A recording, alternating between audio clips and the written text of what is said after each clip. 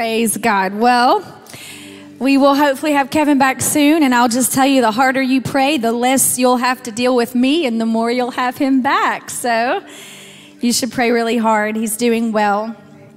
I know I cannot tell you how grateful we have been for just the love of the body. We are well taken care of by our family. We have not been alone, but I cannot tell you the messages, the cards, the prayers, the love, and it just feels great. And I hope that there's a day we can repay everyone for that and let you know how much we appreciate that. But it has encouraged Kevin. I've sat with him as he's cried through messages, and he's doing good. I know that COVID is done. Praise God. He did have it. That is long gone. But we need to pray for his lungs. A lot of people don't understand what's going on. But if you've had it, some people recover very easily. Others, there is a trail of damage left behind. But how many believe that is just like the enemy? And that's probably the stupidest thing he could have ever done, is try to touch Kevin's lungs. And we are just believing for rapid healing. So his life is not in danger, and he is good in his mind. His lungs are bothering him. And so preaching as he would be a little difficult. But I'm just going to agree with Richie. I remember when Robbie Dawkins came here to speak a couple years ago, he said, anytime the enemy attacks my family, I make him pay a toll. Does anybody remember that? So we're going to make the devil pay a toll for this, for Kevin, for all of you who have been affected. And we're just going to believe for healing. So he is watching, and Kevin, we love you and we miss you. I just want to talk today. You're going to get probably the leftovers of what I didn't get to say at Women of Fire. I'm just going to tell you right now, bringing us all up to speed. Because when I preach, I tend to give a prophetic word and direction for where the church is. And I felt the need to do that today. We are victorious today. And I want to talk a little bit about what I believe is happening in the church right now, again, and where we are as a church, what God is doing. The women's conference was super, super strategic this weekend. And there was some brave men who came also, because we're figuring out it's not really just for women. But a lot of people wonder, why is there such focus on women right now? I don't know if you notice, in the secular world, there's a lot of focus on women right now. And in the church world, there's a lot of focus on women right now. And if you aren't listening by the Spirit, you might miss why. And that's not to leave the men out. Actually, it's because we as women are a living object lesson of what we all are as the bride of Christ. And as the return of Christ quickly approaches, the focus is on the bride. It's on the church, the body of Christ, male and female. And so right now we're seeing a real assignment to distort the identity and position and authority and role of woman. And it's because there's a real assignment of the enemy to confuse, distort, and devalue the value of the church and the bride in the earth. Do you see that happening? And so the women's conference was really important because it was actually a prophetic message to the church. And I just want to continue on something that I didn't get to teach on this weekend that's for the church, and then we'll be done. And I'm going to read two passages of scripture that you might not think go together, but they will. Ephesians chapter 5. I'm going to read verse 25 and 26, and you can hold that, and I'll be moving over to the Song of Solomon, chapter 8, and I'm going to read verse 6. So if you'll stand with me very briefly for the reading of the word, and then I'll let you be seated, and from that point, you can just stand up if you want to. Ephesians chapter 5, verse 25 and 26. Husbands, love your wives, just as Christ also loved the church and gave himself for her. Super important. Gave himself for her. Who is the her? The church. You didn't believe me, but women are the living object lesson of the church. As Christ loved the church and gave himself for her, that he might sanctify and cleanse her with the washing of water by the word, that he might present her to himself as a glorious bride, not having spot or wrinkle or any such thing, but that she would be holy and without blemish. Look at your neighbor and say, you are the bride. Song of Solomon, chapter 8, verse 6. Set me as a seal upon your heart, as a seal upon your arm. For love is as strong as death, jealousy as cruel as the grave. Its flames are flames of fire, a most vehement flame. Will you just pray for me and really pray for me, and I'll pray for you that the Lord's word would go forth today. Father, we just come together as your body. We just want to hear from you today. In fact, Father, we're desperate to hear from you today. Your word is life. Your word is strength. At your word, heaven and earth move. At your word, we are set free. And Lord, we don't need enticing words of man's wisdom today. We need the power and demonstration of the Holy Spirit that follows the unction of your word being declared. And today, Father, I pray you would take me beyond me and you would just use my voice as a mouthpiece for what you would say to the bride today. And Father, I pray for every person sitting in this room today that their ears would be open to hear, not just their natural ears, but their spiritual ears. Let revelation fall upon their heart. Even revelation I don't say. Holy Spirit, you take the word and even take it deeper through every person listening right now. Let it get all the way down to our heart. Let it be planted in good soil and let it begin to bear fruit. Father, your bride has to bear fruit. We don't want to be a fruitless tree. We don't want to be the fig tree that cannot produce when you need us to. Father, let this word begin to bear fruit in our lives. And Father, we just come into agreement that it is our desire to be washed by your word and be the bride without spot and without blemish in this place today. In Jesus' name, amen. You may be seated.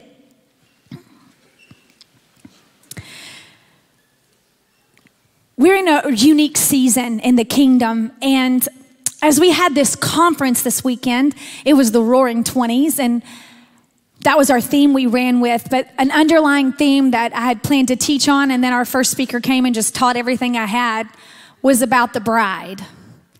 And Damon said it on Thursday night, and I almost fell out of my seat, which I don't know why we do that. The word of the Lord is not exclusive to any person. And if you think God only speaks to preachers, you're missing some really good revelation time in your quiet time. God will speak to you. And it is my desire that this body gets so in love with communion with the Lord and so in love with the word that when Kevin and I get up to preach, you're sitting there going, God already said that to me this week. And that the word going forth is a confirmation of what you're already hearing. That's really how it should be. And it was as if Damon had read my sermon notes about the bride. Because we are moving into a season of what he called restored bridal identification. The church has gone through many phases, many transitions. We're still walking toward perfect identity. We're still learning what it means to be the church. We have come out of phases of religion. We have come out of phases of exclusivity we should have never walked in. We've come out of phases of being absent of signs, wonders, and miracles. We've been growing in our identity, and the more we discover who we are, the more the fullness of the word can be manifested in his body. And it's been amazing to be on that journey. But I'm here to tell you, the love of God has many facets. He is love. God is love. And I don't have time to talk about the multiple revelations, the unfolding, manifold, many-folded wisdom of God. But he's like that garment or that towel you have at home that every time you unfold it, you realize it's bigger. It's bigger. You can fold something up and it will look small, but every time you unfold it, it's bigger, and that's God. He has many folds, and every time you dive into the word or you dive into prayer, he'll just unfold another layer and you'll realize, wow, you were bigger. You are bigger than I thought. He is ever unfolding, and it's why heaven is never a boring place. It's why worship never ceases in heaven. They don't get bored like we do with the same song over and over and over, because every time they circle him and every time they see him, there's just another fold. And for those of you who are like my children, we love to do this. We love to give ourselves brain freeze, brain headache when we think of eternity, right?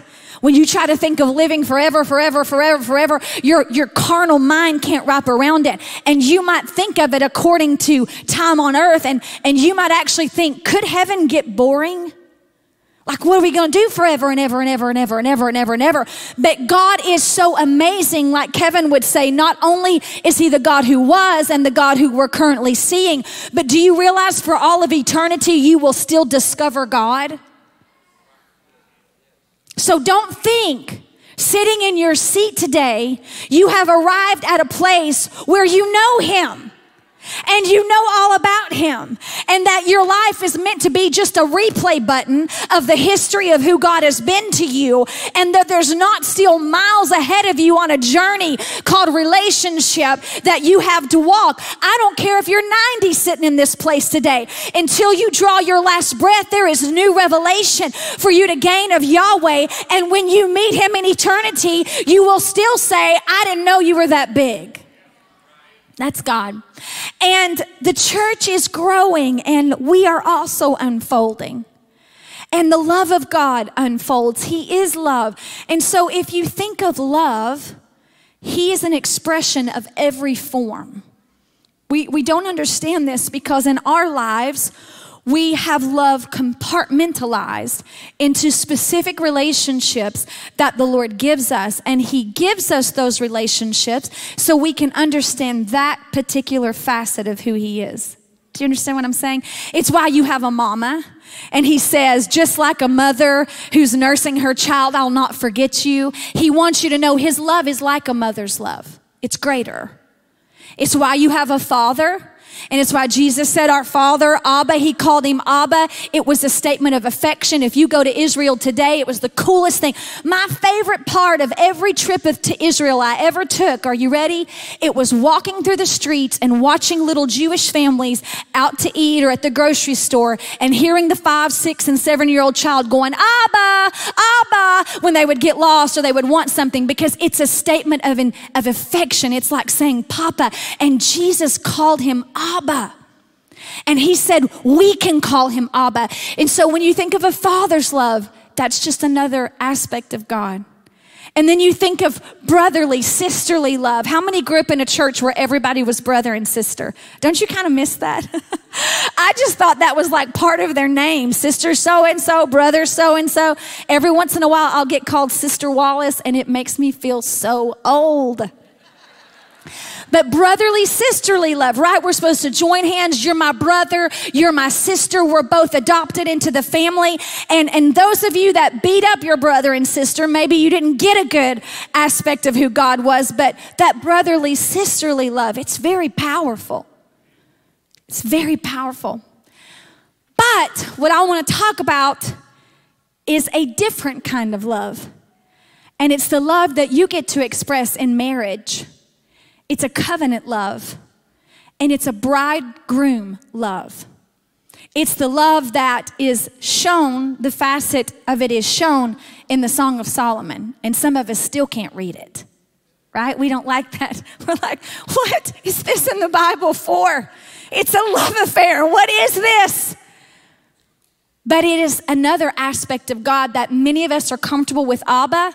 We're comfortable with mama. We're comfortable with brother, sister. We're comfortable with the friend, right? The friend that loves at all times, and no greater love has this, a friend, than he laid down his life. We're comfortable with friend. But when I read Ephesians like I read to you, Jesus isn't coming back for his mama. Jesus isn't coming back for his father. Jesus isn't coming back looking for another brother or sister. And the word doesn't even say he's returning for a friend. It says he's coming back for a bride. He's coming back for the one. his affection is set on. He's coming back to take his bride for an eternal wedding in heaven. Because there is something about the bride, the church, that is supposed to be madly and passionately in love with their Maker. And what is happening in the church in this hour is he is re-identifying us as bride, and he's awakening that bridal identity. You can see it in worship. If you read worship songs that were written 150 years ago and worship songs that were written 75 years ago, they're all good. They're all declaring the word. They're declaring the blood. They're declaring victory. And then you look about 20 years ago, actually go a little further back in Amy Grant days. Anybody remember Amy Grant? That was like amazing. It was the first time we ever had music like that. And then you look now at what this generation is singing. Sometimes you can't tell the difference between a song to Jesus or a love song to their boyfriend or girlfriend. And that bothers some of us. I recognize not all the music these days is very packed with scripture or theologically sound, but it's a cry that's coming forth in worship that God is actually pulling out of our sons and daughters. It's a cry of a bride. It's a love song of passion and fervor. And as we had Women of Fire this weekend and we talk about the fire of the Holy Ghost, there's a fire that comes with the Holy Ghost. And it's not just a fire to evangelize. And it's not just a fire to overcome sin and a fire to get in your word.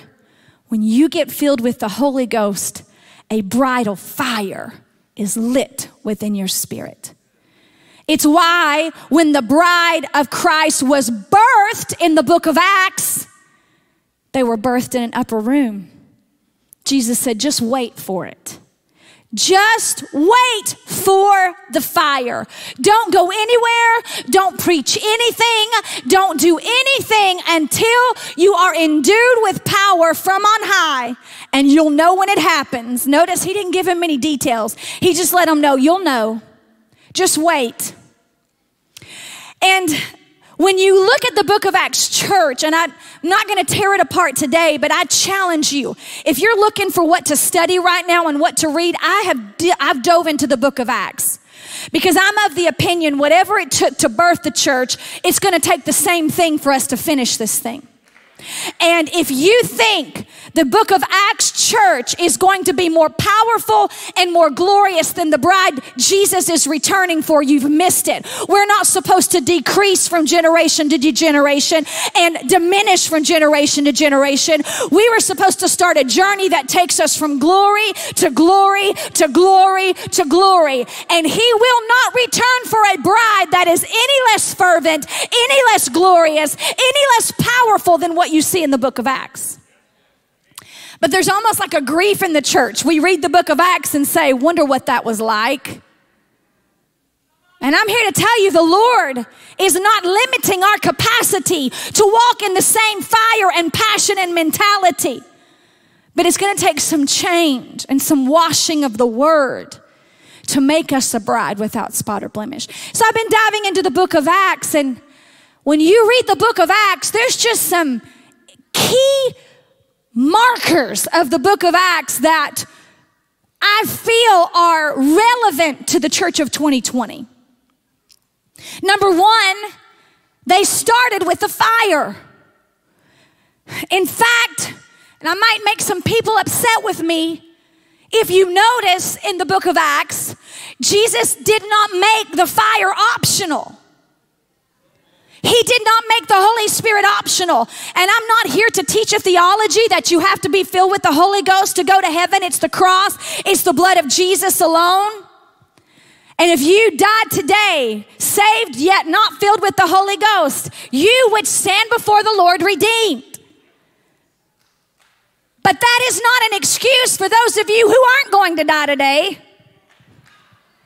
to stop pursuing the fullness of what he did for you on the cross.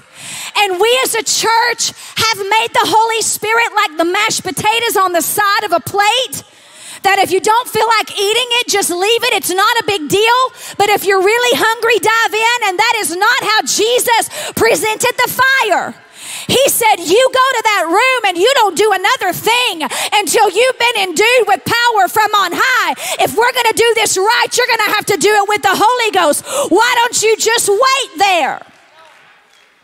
And as a church, we have lost the ability to wait on the Holy Ghost. We have lost him as our focus and our center point. Jesus is not here. He is seated at the right hand of the Father. And he said, it's expedient that I go. I've got to leave you because I am sending another. And Jesus didn't play tag team with the Holy Ghost so that you could put him in a corner and pull him out when you're in trouble. That was not the great exchange of the Trinity. And so I'm going to submit something really strong to you. And this is not the Bible. This is Deven Wallace's opinion of reading the Bible. If it took fire to keep the church in Acts, if I were you, I wouldn't try to survive the rest of 2020 without the Holy Ghost. I wouldn't try to survive the next decade without the Holy Ghost. If you haven't seen that hell isn't playing right now and that there's not a war for souls going on over your head, if you haven't seen that darkness is trying to invade this earth, don't you lay your head down at night and think, well, maybe I'll try the Holy Ghost next year. I'm telling you, the church needs the fire if we are going to be the bride in this hour. We need the Holy Ghost. And so today, you don't have to wait another day. The only people who were ever commanded to tarry were the original, well, there might have been 500 of them there, 120 about stayed. Those original. And if you look at what happened subsequent of that initial outpouring, people were getting the Holy Ghost when the preachers were preaching. Nobody ever went back to a room and tarried. Never, never, never. They laid hands and the Holy Ghost fell. They declared the word and the Holy Ghost fell. And I'm just going to prophesy it now. I'm going to make the devil pay a toll. I've had a week and a half. I'm going to tell you, I'm praying over this atmosphere of the church. It is such a fire furnace. It is such a fireball that every Sunday we come together while Kevin is preaching, that people in their seat who don't even know the Holy Ghost will open their mouth and start speaking in tongues. I pray people walk in the parking lot speaking in tongues. I pray they go to their car speaking in tongues. Holy Ghost, set this atmosphere on fire with cloven tongues of fire and fill your bride in this house. And I didn't even intend to teach on it, but I got filled with the Holy Ghost when I was 8. I'll never forget it. And I remember 2 church mamas who I love dearly praying with me. They prayed with me in my ear. Prayed. And I thank God for women who tarried with me. But you don't even have to have anybody lay hands on you to receive the Holy Spirit. And when you are filled, I don't know who in here is not filled. This is not in my notes. When you are filled with the Holy Ghost, you'll wonder how you ever survived without him. He's the sweetest, greatest, most incredible friend you'll ever have. He's with you. He's in you. You can be in Walmart and darkness will try to creep on you and a lion will just roar up inside of your belly. The Holy Ghost will just tell the devil, back up. You'll be watching something and temptation will fall on you and something will rise up in your belly and the Holy Ghost will just tell temptation, back up. You'll be trying to make a decision in the middle of the night and not know what to do, and the Holy Spirit will just whisper divine instruction to you. When you're crying and no person can comfort you, he'll just come on you like a blanket. He'll start praying through you when your words aren't enough. He's the most wonderful gift Jesus ever gave us. And you need that fire. But I'll tell you this, the Holy Spirit testifies of him. He's a fire. What the Song of Solomon said in chapter 8. I totally lost my place. It's a fire of passion. It's a burning fire, a fervent fire that won't go out. going to wait on me while I read it.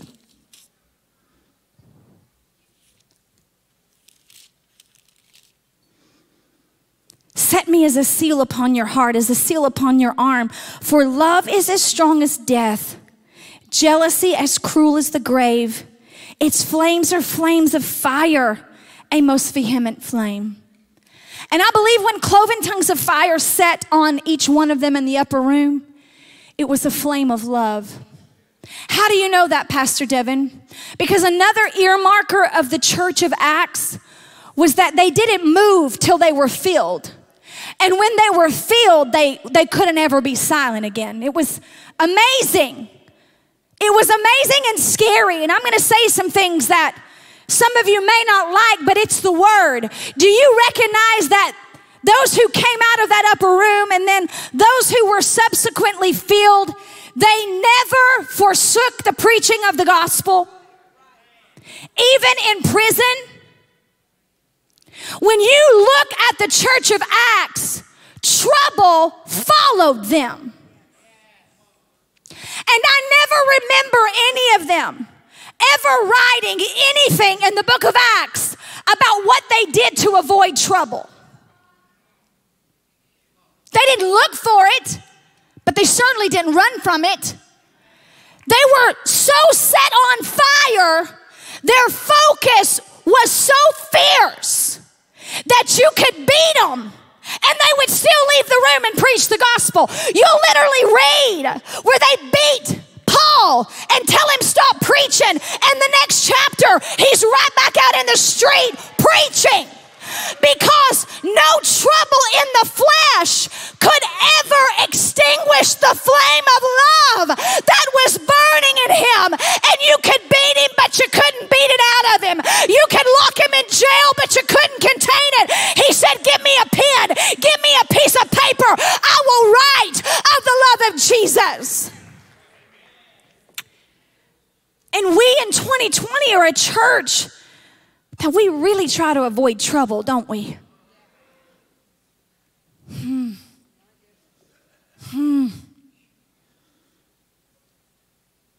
We don't want trouble. We don't want to lose our nonprofit status. We don't want to get a fine, and we certainly don't want to go to jail. We just want to live our normal life and show up at church on Sunday and hear a good word and wait till Jesus comes. There's not a fire burning in us that wakes us up at night and goes to sleep in the morning and goes to sleep with us at night. Like Jeremiah said, it was a fire in his bones. That even when the king threatened him and the people hated him, he said, I quit. I'm done prophesying, but it's like a fire. Your word, oh Lord, is like a fire shut up in my bones, and I cannot keep silent. What's wrong with the church in 2020? We're living in an identity and a title absent of the fire. Because if you had a fire, it couldn't take an army to keep you down. Stephen, they were stoning him, and his eyes weren't even on them. We've got our eyes on our trouble, and we've taken them off the one that our hearts should burn for. Stephen was being stoned, and they said his face looked like an angel as he looked to heaven. Church, when they start throwing stones at you, you ought not look at your accusers. You ought not look at the stones. You ought to look at the one that there's a fire in his eyes for you. When you lock eyes with him, you recognize just as you are the bride, he is the groom, and your love can never outdo his. So I just submit to you, I believe the Lord wants to relight a fire in the church. I'm never going to get through all this. I'm going to just skip to what he spoke to me. It's a Peter versus John moment. This is going to hurt. It's going to sting just a little, but it's going to help us. Both followed Jesus. Both sat at his feet. But both had a very different identity of who they were with Jesus. Both had a different philosophy of how they would see the kingdom come. How do I know that? Because they behaved differently. John, you never really hear he said much, but he's always listening. And you'll never really find a time where Jesus is without John. Even when the 12 was broken down to the 3, John was there. Even at the Last Supper, I think I've taught this before, that John sat next to Jesus, and when the disciples wanted to know a secret, they didn't ask Jesus, they asked John, because they knew he would know. His solution for the kingdom was proximity to Jesus. Peter was the fighter. He was always looking for a fight. He wanted to see the kingdom of God come in a battle, by force. He was always ready to fight, declare. He even tried to cut somebody's head off. And Jesus rebuked him. He said, Peter, if you're going to live by the sword, you're going to die by the sword. And I'm here to tell you that the church has kind of gotten obsessed with authority and warfare and how we can force our nation into serving God and how we can take our authority and name and claim and usurp our rights. But those same individuals that are screaming those things aren't really in their prayer closet of relationship. Are you hearing me? And we think in this last day, God's going to come back for a warrior. But he's actually going to come back for a bride. Because Peter was a lot of talk and a lot of action, but there wasn't depth to his relationship. How do I know that? Because when the rubber met the road, Peter denied him. Peter ran. Peter hid. I'm afraid the church is infected with the mentality of Peter. We're all about making our declarations and worshiping boldly in these altars as long as there's no trouble. But as soon as trouble shows up at the door, you can't find Peter. I told you it's going to sting. As soon as opposition shows up, where is Peter? But I'm going to tell you this. At the cross, you find Mom and you find John. Because John may not have been the most effective warrior, but he was a lover. John loved Jesus. He loved him so much that even when everyone else was gone, he remained. He was there. He was there till Jesus drew his last breath. And it was John who received the revelation in the book of Revelation of the glorified Jesus. Because a Peter church will run when there's trouble, but a John church will remain at the foot of the cross no matter what costs. Why? Because love is stronger than death. I just read it to you from the Song of Solomon. Why is the church so afraid? Because the church is not yet enough in love with Jesus. Because if you get infected with the fire of love, it is so much stronger than the fear of death. This may not be hitting your heart, but I'm preaching to Deven this morning. I love these girls right here. I love my boys. I'm just using the girls because they're right here. I love these girls right here. Do you know that if they were in trouble right now, I mean this, I would die with a smile on my face if I knew it gave them life. You could look at me and tell me you're going to cut off my fingers and toes, and I would say, I'll start for you. Because I love them. I love them. And death does not make me turn from them. Pain does not make me break relationship with them. Suffering is my joy if it means they don't suffer. That's a mother's love. And God's love is so much greater. It's why he didn't even spare his only son. Do you know I love you, but I don't think I would ever let Judah die for you? That may hurt your feelings, but I'm just being real. I love you, but I don't know if I could do that. But God did. He loved you with everything. He didn't even spare his own son for his bride. And he gave you everything you need to be victorious and prosper. And now trouble's upon us. He told us it would come. He told us that trouble would come in the last days, that there would be wars and rumors of wars, and there would be earthquakes in various places, that there would be pestilence and seismic things that would happen to the cosmos. He told us, and then he said, just don't let your heart be troubled. Don't let your heart be troubled. I've already overcome the world. Just stay close to me. I need to talk to somebody who don't feel like a warrior this morning. This season has been hard for you. And you're like, I don't feel like a warrior. I can't make another declaration.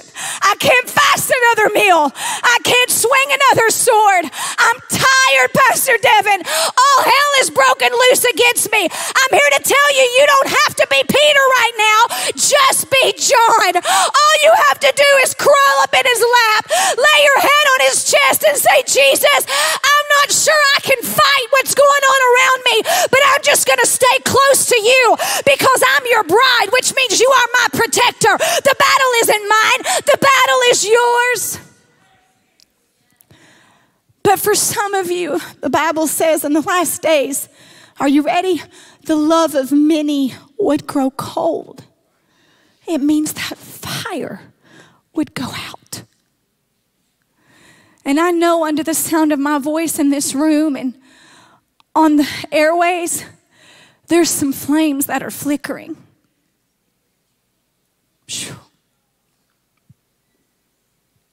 Trouble showed up. And you really thought, I don't know if this is worth it.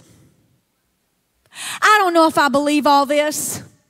I don't know if it's worth all that. And we wonder why we are not seeing the book of Acts church in 2020. They were crucified upside down because they said they were not worthy to die as Jesus did. John was boiled in oil, and he was still in church on the Lord's day. What is wrong with us? We have bought a lie. And Jesus is looking for his bride, not a Friday night date, not a temporary thrill. I would die for Kevin. I would take Kevin's lungs right now and give him mine. That's a bride. We are supposed to be counting our suffering as all joy. Jesus, for the joy set before him, endured the cross. What do you think he was looking at? What do you think the joy was set before him? It was you. It was me. It was his beloved. And some of us need to get our eyes off our trouble and put our eyes on our groom and say, Father, I wasn't made to live in this earth like this all my life anyways. There is a life set for me ahead of me. This life may be full of trouble, but I will be full of joy because you will never leave me and you will never forsake me. And for the joy set before us, can we not count it all joy in this season? I'm not even going to get to the oil. That's fine. Because I feel like I just got to stop right here. Let me tell you something, church. I'm not here to negatively prophesy. I'm here to mother. It ain't going to get much better out there. If you're waiting for the world to get more pleasant, you are not reading the same Bible I'm reading. And I don't say that to produce fear. I say it to expose it. Because if that produces fear, then you need to be in the altar for a greater flame today. Because a Book of Acts church, guess what? The harder the persecution got, the more they multiplied. The more they grew. When I read the Book of Acts, there are stories of persecution not recorded in the pages of this book that you can read in history, and they're horrible. You would not believe the beatings they took. You would not believe the rejection they felt. But that's not what the Book of Acts is filled with. It is filled with miracle after miracle, glory after glory, vision after vision. I'm telling you, they'd be in prison, and an angel would show up and break them right out and take them right out. It was the glory of the Lord. Because as the darkness tries to get darker, that flame inside of you just burns brighter. And I'm here to give you a two-sided coin today. The world's going to get darker because it's crying out for the revelation of the sons and daughters of God. The earth is shaking because it is crying out for King Jesus to come and establish his kingdom. And if you are waiting to get serious about your Christianity till churches open back up and COVID goes away, you may be waiting till Jesus comes. But I'm here to tell you, if we would grab hold of this revelation, listen to me today.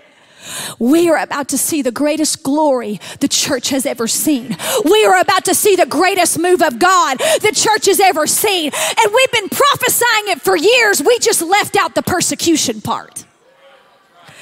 Some of you were shouting in 2019 when we started talking about the glory of the Lord being revealed and the church growing and revival coming, but you just weren't ready for the trouble that would come attached to it. And we're not sugarcoating it today, because a bride loves even when there's trouble. I put that ring on Kevin's finger and I said, for better or for worse, in sickness and in health, till death do us part. That's an earthly vow I took in an inferior relationship called love. Why would we give Jesus any different? Stand with me all over this place. God help me, this was so nowhere, anywhere I intended to go. But Jesus is here, and he is searching for his bride. And I declare that there is a shaking coming to the body, and the bride will arise. There is a shaking coming to the body that will simplify what religion has made complicated. And there's a sifting coming to your heart. And you may feel like you've lost, but it's not going to compare to what you're going to gain. And I've got good news to the weary in this place. You don't have to be the greatest spiritual warrior to thrive in this hour. You just got to be a keeper of the flame. You may be sick in your body or tormented in your mind. You may be fearful for your job or your future. But if you will just keep your eyes on him, even when Stephen was being stoned, there was a fire on his face. He glowed. And I'm here to tell you, oh weary one, even in your trouble, if you will just nurture that flame called love, it's stronger than trouble. It's stronger than death. It's stronger than persecution.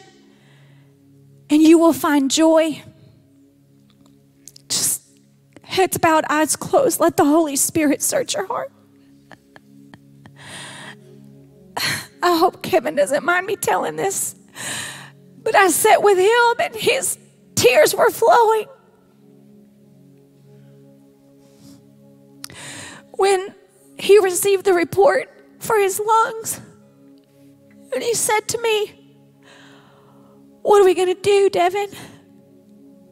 What are we going to do if I'm like this for months? I said, we're going to have the best few months we've ever had. We're going to go get pumpkins and decorate our front porch, and I'm going to let you sit here and plot how many Christmas trees you want to put up. And don't you quit on me now. We will make the devil pay, and we will have the best 4 months. Why am I saying that? Because trouble can only do to you what you let it do to you. You got to change how you look at it. And I'm here to tell you, I don't know when our nation will quote unquote return to normal. I'm not sure if it ever will, but I'm here to tell you this. If you love him and he loves you, you look at him and you say, Jesus, I will make this the best season for your bride that the church has ever seen. I will pray more. I will worship louder. I will tell every person I know that you're real and that you're coming back. We got to change how we're looking at our trouble. Raise your hands. He's here, he's here, he's here. I see flames all over this place. He is here, and his flame of love is here, and it's available. And right now, with your hand lifted, if you need that flame to be relit in you right now, maybe the devil's been after your fire. I want you to forget all the trouble and focus on your flame right now. And raise your hands and just ask him, relight me, Father. Father, I pray right now for every hungry heart and hand lifted. Your bride needs a second wind right now. A second wind. If it took a first wind to birth the church, it's going to take a second wind. Right now, I decree a second wind over your body. I decree a second wind on this house. I decree a second wind all the way to Athens. I decree a second wind to Bulgaria. I decree a second wind all the way to Uruguay. Right now, let the wind of the Holy Spirit blow and put a flame on every head. Give us a bridal flame. Messiah, just ask him, give us a bridal flame, a fire that's bigger than my trouble, a fire that's stronger than death, a passion that is like fire shut up in my bones. Take the muzzle off our mouths, take the blinders off our eyes. We're in this, Jesus. We're in it to the end.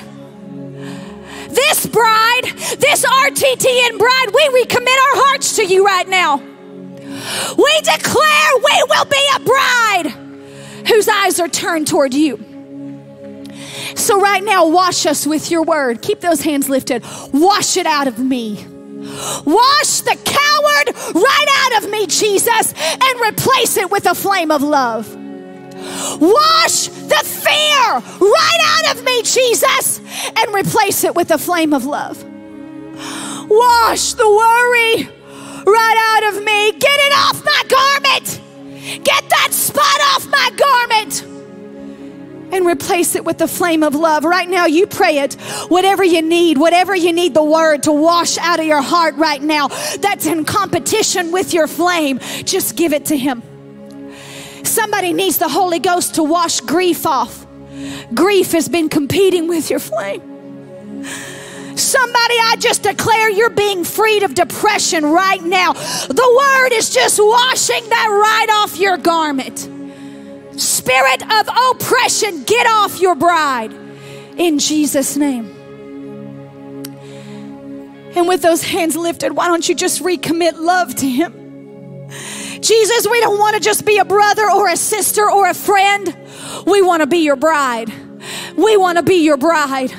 Let a flame burn in us. Let a flame burn in us that cannot be quenched by the division in this world. It cannot be quenched by sickness. It cannot be quenched by economic stress. It cannot be quenched by crazy politicians. It cannot be quenched by weather conditions and storms. It will not be quenched, for it's not of this world. It's not of this world. Do you hear me? This fire is not of this world. Therefore, nothing in this world can put it out. Give us a heavenly flame. So right now, with hands lifted, Holy Ghost, just fall on your people. Second wind, second wind, second wind. Fall on your people. Kotalabanda masataya. Shaitandara makaya. Temahasaya. I'm just going to prophesy it again. I wasn't going to, but I said it at Women of Fire. Some of you have got the wind knocked out of you. The devil took a cheap shot, and you have been paralyzed and lying on the ground, half dead. You got the wind knocked out of you. But I prophesy, with this flame comes a wind. It comes a wind, a second wind, right at the point of your weariness. The Holy Ghost is about to kick in. You're not going to crawl to the finish line for the end of 2020. I declare a second wind is coming to the church. Receive it right now. Receive it. If you're weak and you're weary, this is for you. Just raise your hands and say, Father, give me a second wind.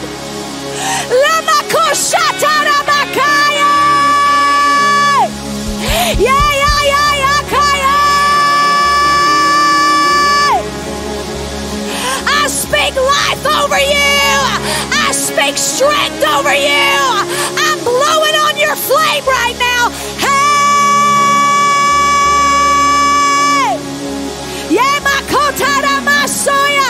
Receive, receive. Right now the Holy Spirit is setting souls on fire.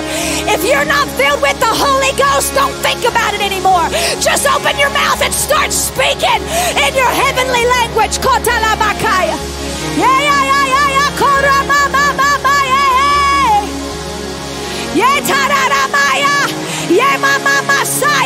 If you're already filled, let it begin to prophesy strength to you. The Comforter is here. The Comforter is here. Hey! Hey! Yomakanda masotaya. You can stay at your seat and get set on fire. You can come to these altars and down the aisleways and get set on fire. There's plenty of room to social distance. Just get yourself in a place where you and the Holy Ghost can start all over again. Return, return to your first love, says the Lord. Return, return, oh bride, to your first love. Hey, hey, hey. Motara mandara masoya kaya. Yama mama yara yatara masoya. Come, Holy Spirit. Come, Holy Spirit. Saturate your bride. We're desperate, desperate for you. Just press in. Don't wait on a person. His glory is here. His Spirit is here. Just receive. Receive the Holy Ghost. Receive.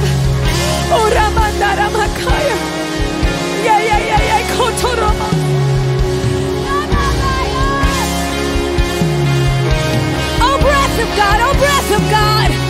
Blow on the flame, Father. Blow on the flame. Oh, breath of God. Oh, breath of God. Let the Ruach of God blow in this place. Let the Ruach of God blow on the bride. Oh, breath of God. Oh, breath of God. La mandara masoya. Tandara makara mahosoya. Come, Holy Spirit. Oh, breath of God. Oh, breath of God. Oh, fire of God. Oh, fire of God. Come, fire. Come, fire. Come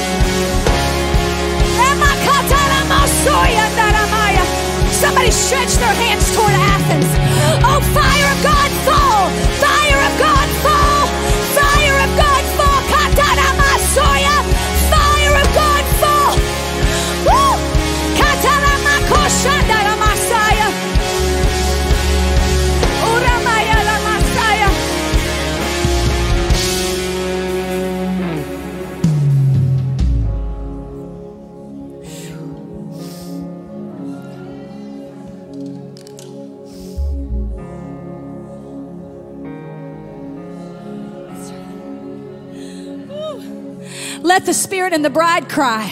Go ahead, let the Spirit and the bride cry out. Let hunger cry.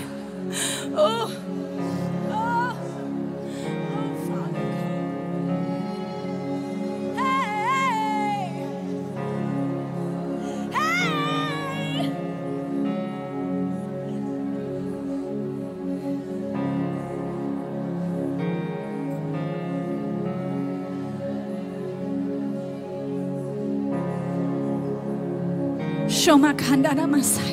Let's do it this way. Keep crying out. When you're finished, you may leave. I pray the word encouraged you. I want to pray for a couple people before we go, and I realize that's not for everyone. If you've not been filled with the Holy Spirit yet and you would like to be, would you just wave your hands to me from your seat? It's okay. Anybody in here? That's right. Wave them high. Anybody? Anybody? I see some hands. So if you're near someone, like you came with them, or you can stretch your hands toward them. And I'm going to even say this. If you want to come forward, you are absolutely welcome. I want to pray for people to be filled with the Holy Ghost. So if that's you, you're welcome to come forward, or just stretch both hands really high so we can see, not so people can look at you, so they can pray for you. And then I'm going to ask some people that are near them, like you came with them or you're sitting with them, the person you came with, lay your hands on them. Or if they come forward, we've got some altar workers. Remember, our policy is if you're willing, we're willing. So no pressure. You can wear your mask, but if you're willing, we're willing. And then I want some intercessors to pray. In the name of Jesus, Father, you see every hand that was lifted, and you are still pouring out your Spirit on all flesh. And I declare on this Sunday morning, the flame of the Holy Spirit is falling on your bride. Thank you, Father. We don't have to wait for it, and we don't have to work for it. It's just a gift we receive. And so I pray right now you would fill every hungry heart with the baptism of the Holy Spirit. Let this be the day, Father, they are filled with the Holy Ghost. So would you just help me pray right now? Every person who is asking to receive the Holy Spirit, I pray, Holy Ghost, you would come upon them. And as you pray, I just want you to focus on Jesus if you're praying. And His Spirit's going to come on you. You'll know it. You'll know it when you know it. He's undeniable. Some people shake. Some people feel heat. Some people just cry. You'll know. And when His Spirit comes upon you, He's going to give you an utterance. It's not going to come from your brain. You're not going to have to sit there and think of a language. It's just going to be within your hearing, and it actually comes from your spirit. You just haven't done that yet. It's going to be within your hearing, and I just challenge you to open your mouth and yield. Even if it's just one syllable. He's a gentleman. He's not going to flap your tongue for you. He's going to whisper it to you, and you're just going to yield and begin to pray. And it will be like Niagara Falls. Once you open that gate, the Holy Spirit will just start flowing out of your mouth. That's all you got to do. No fear, no labor, no work. Just raise your hands and receive. In the name of Jesus, receive the Holy Ghost. In the name of Jesus, receive the Holy Ghost. In the name of Jesus, receive the Holy Ghost. In the name of Jesus, receive, receive, receive. In the name of Jesus, receive the Holy Ghost all over this place. Receive, receive, receive. Out of your belly, now rivers of living water begin to flow. Out of your belly, let rivers of living water begin to flow. In Jesus' name, in Jesus' name. So while they pray to receive the Holy Spirit, take this word, let it bear fruit in your heart. But I really do feel like there are some people in here, you are just desperate. You are weary. You are broken. And you need a second wind. Your flame is struggling to survive, and you are desperate for a breakthrough. I'm not letting you walk out that door that way, not in a house of victory. And so if that's you, if you say, Pastor Deven, I've got to have a breakthrough. I need the Holy Spirit to breathe on me. Would you just wave your hand at me right now? Okay. So all of you, again, you can stay at your seat, but I promise you there's space up here. If you want to come to social distance, you can step out in your aisleways. it's just sometimes important to change your position. At least raise your hands. At least raise your hands. Get yourself out of a stuck position and say, Father, I'm coming after you, and I have faith you're about to transform me in your presence. And the way I walked in these doors, I'm leaving different. That's the faith I have for you right now. In one moment, in the fire of his presence, a quickening is coming to your spirit. And that spirit that's been vexing you is leaving, and the Holy Ghost is about to invade every place. So right now, those of you that are willing, just stretch your hands forward. Those altar workers that we have that are willing, you can put a mask on and pray. But this is a desperate time. I just need to stop right there. I'm willing. And I pray right now, I will not, Father, sit by while my brothers and sisters lose the breath in their body and the fire in their spirit. I stand in the gap in intercession right now for my brothers and my sisters who are weary. They face much trouble. Just like Paul, God, if you don't break in, they don't know what they're going to do. I'm not going to watch them walk out of here broken, Father. I'm coming before heaven right now on my knees, saying, Father, strengthen your people right now. Holy Ghost, break in, break in, break in, break in, break in, break in. Kotandara Messiah, supernatural breakthrough. Fire burn in them. Blow on the flame, oh God. Blow on their flame, oh God. Let the fire burn. Let strength come. Let joy come. Now would you stretch your hands toward them and pray like I'm praying for your brothers and your sisters, for encouragement and strength and breakthrough, breakthrough, breakthrough, breakthrough, breakthrough, breakthrough, breakthrough. It breaks, it breaks, it breaks, it breaks. That yoke breaks. That yoke breaks. The anointing breaks that yoke. Yay, Kotaramaya. It breaks, it breaks, it breaks, it breaks. Let the wind blow. Let the wind of your spirit blow. Bring strength, bring strength. We pray for the body.